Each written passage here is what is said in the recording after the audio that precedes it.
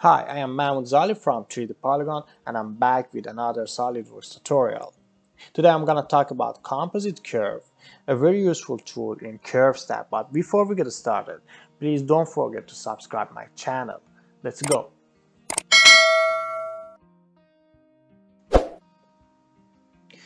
One of the applications of Composite Curve is to combine sketches together. Like here, I combine these two sketches to make a single 3D curve. I can delete this composite curve so you can see the sketch 1 and 2. Now I can use composite curve to combine these two sketches. I go to composite curve, select this and this one. Okay, I can see that I have a single 3D curve. I go to swept and select this curve as my path. So this is the easiest way you can combine sketches together. Or in this case, I can use the edges of my 3D model. So I go to curves and select edges.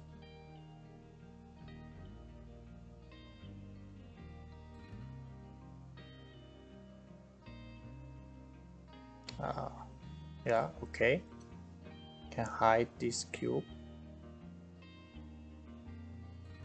Now you can see I have a 3D curve, single 3D curve. Or here I can use the edges of my 3D model and also sketch. So I can combine this sketch with the edges of my 3D model.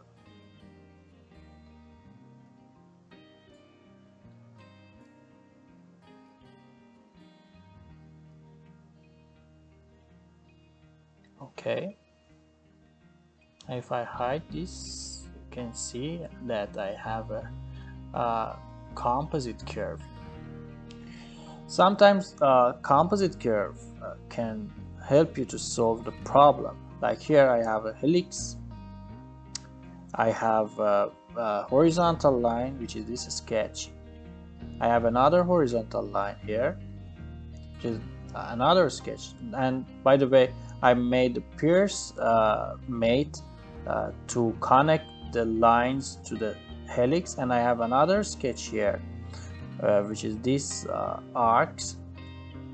Now if I go to sweep and I select these sketches and my helix as path, I go to selection manager, I select my helix, this horizontal line, and you can see that I have to select all the arcs and this line, and if I select OK, nothing happens. Even if I change the number, so you can see that it cannot make a sweep for me. I change the number, and again to solve this problem, I exit my sweep and I go to composite curve. I select this line, these arcs, this horizontal line, and my helix. I click OK to make a composite curve. I can go to sweep boss and use this composite curve as the path of my sweep. Now you can see that SolidWorks made this sweep for me, and I solved the problem with composite curve. That's it, that's the end of this video. I hope you've learned something from this tutorial. Please don't forget to support me and subscribe my channel. Thank you.